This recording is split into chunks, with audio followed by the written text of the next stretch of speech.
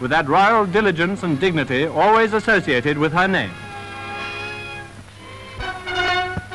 For an outstanding example of daring efficiency, let me commend the Dover Patrol. The work of our destroyers in the Channel provided one of the greatest legends of the last war, and now they're on the job again. Leaving the boom defense astern, a ship of the flotilla puts out to sea with Movietone on board.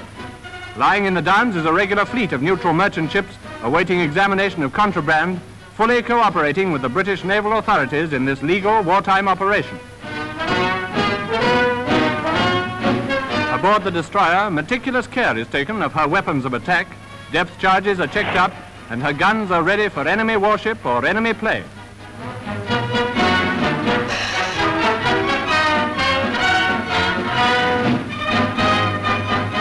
And her torpedoes in groups of 4. The Dover Patrol is well equipped for its arduous and vital task of guarding the English Channel and the transport of mechanized units by train ferry. Thanks to these ships and these men, the British Expeditionary Force reached France intact. Thanks to the Dover Patrol, U-boats here are doomed to destruction.